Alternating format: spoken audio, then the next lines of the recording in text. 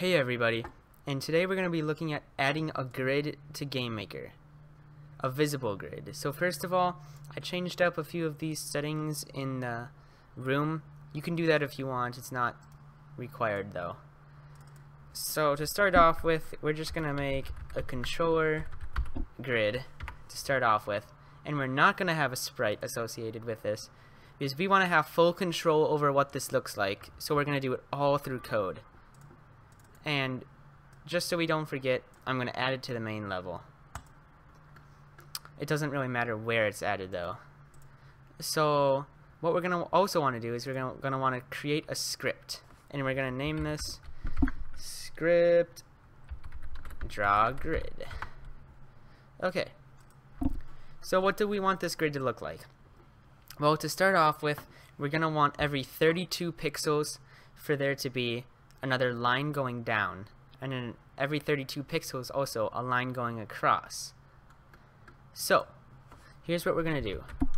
We're going to do var w equals 2. We use this var variable because, well, we're going to have a width for this line. We want it to be bigger than 1 because 1 might be kind of hard to see. And also we're just going to set the color to sea orange for now. You don't have to add this if you don't want to, depending on your game. You might want to change it somewhere else, but it's a good thing to have just for now. It'll look really nice. And then we're going to want to do a for loop. So for var I equals 0, I is less than room height. So we want this grid to draw across the entire room.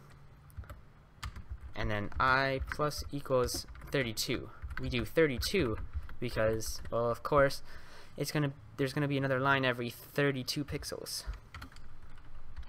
So it's pretty simple. Just draw line width, and then we're gonna want to start it at 0. I room width for the x2, and then for the y2 we still want it to be that, and we have a W here. Now this is the width again. We want our width to be 2 here. And we can change it as necessary. Okay. And then we're just going to want to copy this code and do this based on room width. And then all we need to do is switch the I to here because we want it to be the variable to be on the x-axis. And we can have this at 0. We can have this as I again, and we'll have this as the room height. I guess it's kind of confusing to have height and width and height, but this should all work out. Now all we need to do in the step event is add this script. So that's pretty simple. There we go. Now I'll just save that and let's try playing this. It didn't work.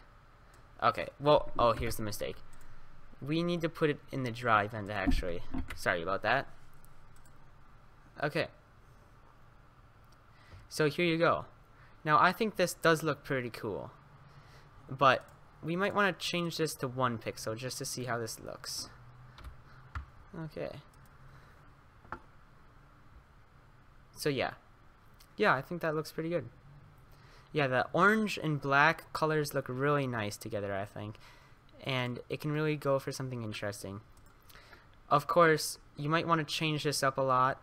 You might want it to be every 16 pixels, and you might want to use this in different ways. We could also do some sort of thing where you add arguments to this. So inside here you write some sort of things like maybe you want some sort of, maybe you want to choose the color, so then in here you like add colors or something. But yeah, this can be very versatile and it's very simple to create. So let's try. So yeah, you can have plenty of different colors of grids. So yeah, it's just basically a simple grid. Thank you for watching.